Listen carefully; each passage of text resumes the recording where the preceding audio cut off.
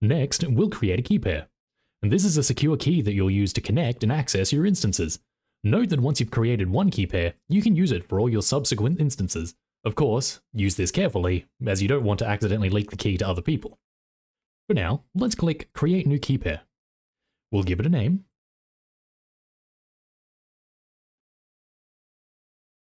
We'll call it AWS Demo Key, and depending on how you wish to access your instance, specify the one you want. We'll be going with .pem for this case, although I do use .ppk for PuTTY. PuTTY is useful when connecting to a Linux instance from Windows, for example. However, .pem is fine for now.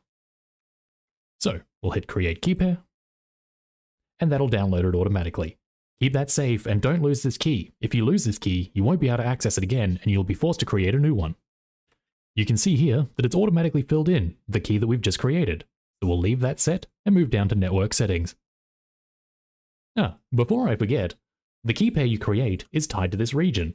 So if I head to a different region, say the US, this key pair will not be available and I will need to create a new one. Now, the security group settings are extremely important and will specify how secure your instance is. Unfortunately, I can't show you secure settings for every use case, so for this demonstration, we're going to have it be incredibly insecure.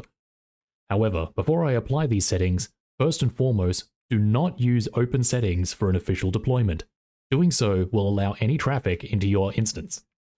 So, to get started, let's hit Edit up the top here. This will give us a variety of extra information. We're going to leave some of these settings as default, but we are going to give this one a name. We can save this security group and use it in future. So, let's replace this with insecure, allow all. That'll be a good way to know that we can use this one, but we should not for deployments. Description, again, optional. It will autofill with that garbage that you just saw there. And we'll go with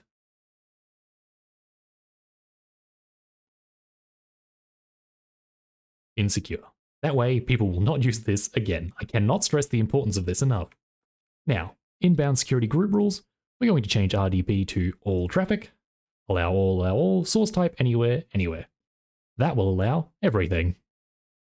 Now that we've got that set, once we've saved and launched this, this will be saved and we can select the security group in future for quick access. Let's move on now to storage.